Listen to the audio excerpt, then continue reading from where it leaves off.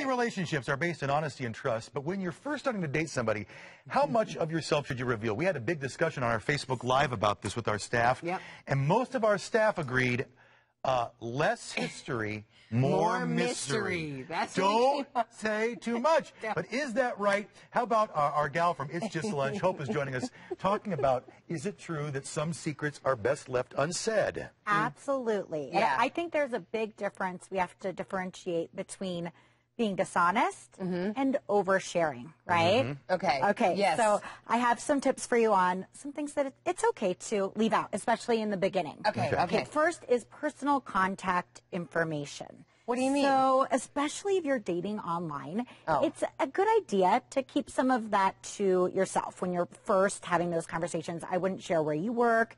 Hey, here's my direct dial to my office. That information, or even the name of the company that you are working for. You may want to keep that a secret until you're feeling like it's really going to be moving in the direction of a relationship. So letting them know where you live is probably definitely don't give them your address right out of the gate. That's a good point. That's a good point. Next is money matters. And you guys would be surprised how often money comes up and too soon. I believe it.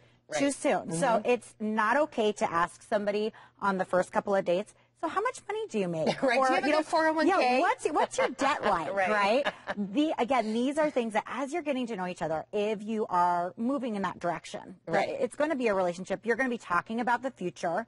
And money is going to come up, and you're going to have those conversations, but it's not necessarily, you don't want to sit down on the first date and say, so I just got divorced and I'm in debt, I totally filed bankruptcy. And speaking of just got divorced, what about your dating history? Yes, dating history, relationship history. No need to discuss that when you're first getting to know someone. A lot of people do this. They go and they're sitting on a first date or second date and they're talking about all their past dates, right? Man, that's the worst thing. You don't want to do that. Exactly. You cannot be present in the moment if you're talking about the past. And whether you've been on 5 dates or 500, it's really better to keep that to yourself at the beginning. You don't want to make the other people feel like you might be, a serial dater or a commitment phobe.